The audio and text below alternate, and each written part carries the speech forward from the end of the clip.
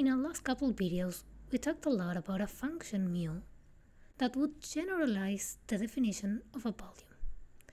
In our last video, we talked about Vitali set, the set in which we had contradictions when we asked certain properties for this function mu.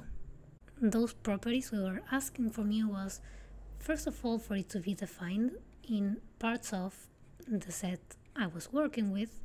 In that case, it was the set of the real numbers. And we also asked for it to have three properties. And we needed these three properties because it would give us consistency with the things we already know how to measure. But we concluded the video knowing that we were asking way too many things for mu. But we still kind of want consistency. We can't have contradictions. So where is really the problem? Well, the problem is we are asking for mu to be defined over parts of the set we are working with. We want to be able to measure everything.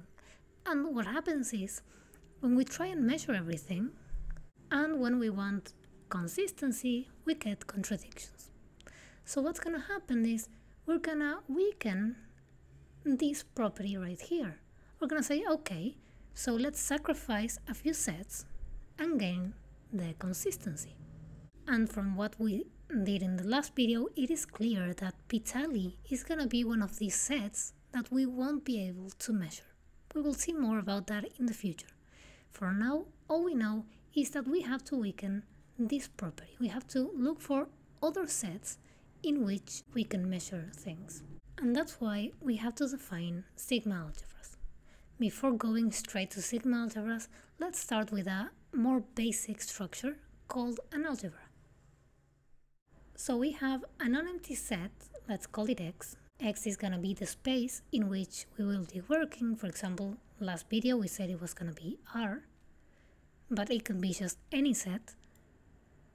And we say that a collection, and we're going to call it A, of subsets of X. So we know that the set A is a subset of parts of X. We say that A is an algebra if it satisfies these two properties. So the first one is, whenever we grab an element in the set, in the algebra, its complement has to be there.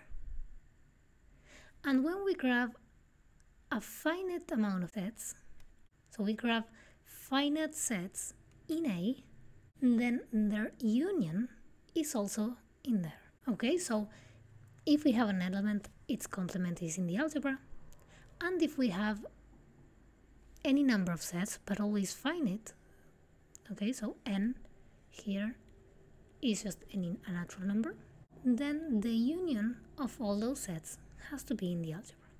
Okay, when these two properties are satisfied for some collection A, then we can say A is an algebra.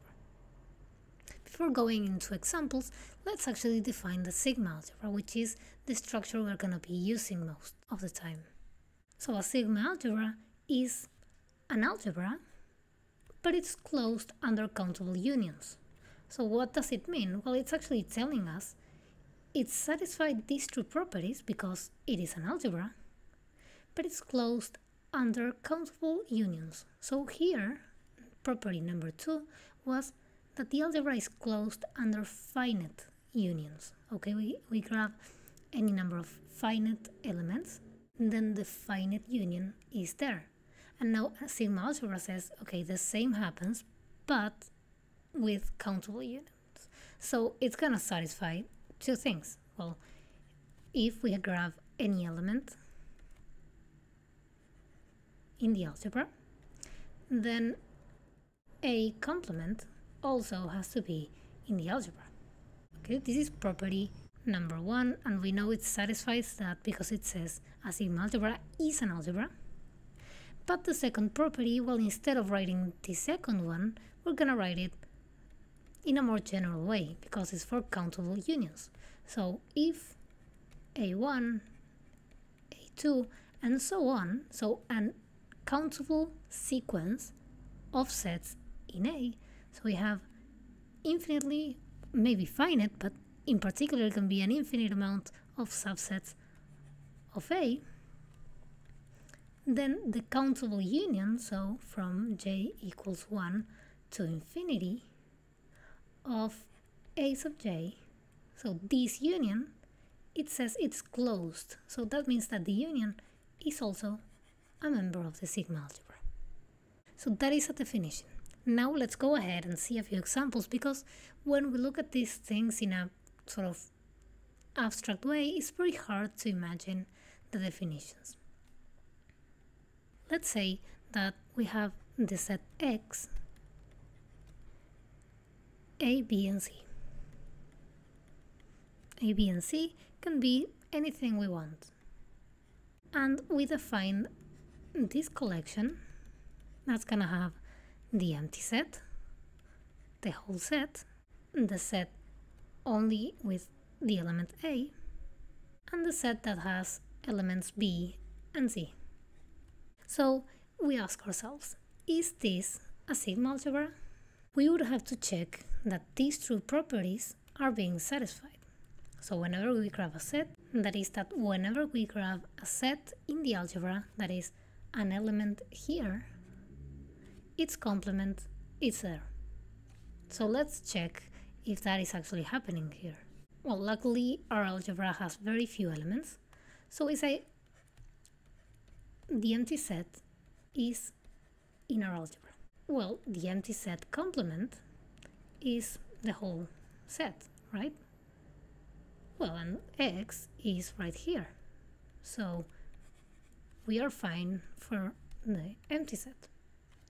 But we have to check this for any element in the sigma algebra or in the collection. We don't know yet if it is a sigma algebra.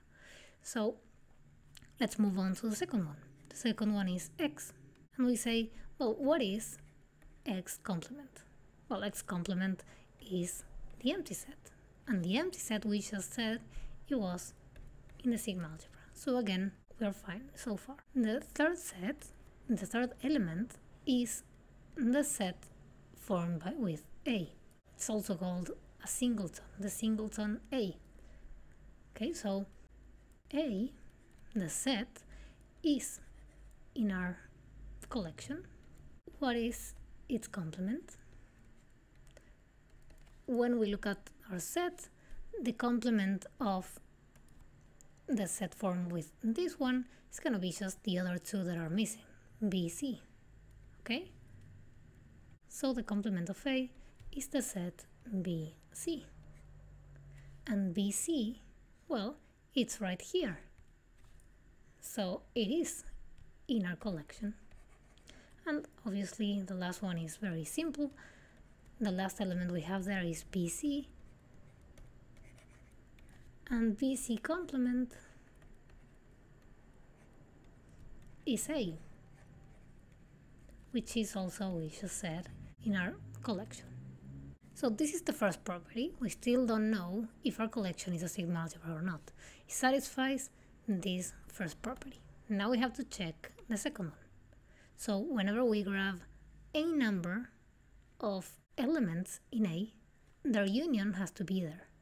So in this case, it's a finite collection, so it won't have any infinite unions. And it's very simple. Let's just check it. Just talking, let's not write anything because writing is probably going to be more confusing. Well, obviously, the empty set union anything else will be anything else. X union anything else is X, so X is in our algebra. And when we make the union of, for example, A with BC, well, A union BC is the whole X. So again, it is in our sigma algebra. So it is in our collection. So as the second property is also being satisfied, we can say that this set is a sigma algebra. And let's recap a bit. Why are we talking about sigma algebras? Okay, because it seems so odd. Like, why are you proposing these sets? Why are you talking about if the complement is there, if the unions are there? Okay, let's remember what our objective is. We want to be able to measure things and to keep consistency with the things we already know. So what's going to happen is these functions that we will define in a few videos, these functions, these generalizations of the notion of volume are going to be defined over sigma algebras. In some cases, maybe defining it over parts of the set will work, because obviously parts of anything is a sigma algebra. It has absolutely every subset. So in particular, it has the complements of any set. So it satisfies property 1. And it will obviously have any possible unions because it has every possible subset. So property number 2 will also be satisfied trivially. So then we can actually start by mentioning a few properties. So the first one, we just said that part of X is a sigma algebra. Another sort of, I don't know if say another interesting or very uninteresting sigma algebra, it can be either of those, is the one formed by the empty set and the whole set. These two will obviously work for any X. And well, this one, the first one, parts of X, is the biggest sigma algebra. So that is, if I grab any other sigma algebra, let's say A, a sigma algebra, over X, then what will happen is that A will be a subset of parts of X. So parts of X is the biggest sigma algebra. And this other one, the empty and the whole set, is the smallest one in this sense, in that it is contained in any other sigma algebra we grab. So this is a third property.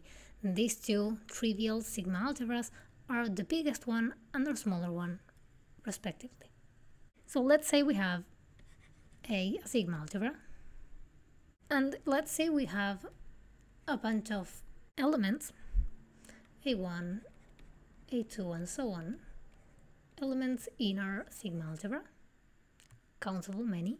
Then we can write the intersection of them from j equals 1 to infinity as the union of the complements of each and the complement of all these. E sub j is an element of A for all j, right? Because this is what we said here. And because A is a sigma algebra, then E sub j complement is also in A, also for every j.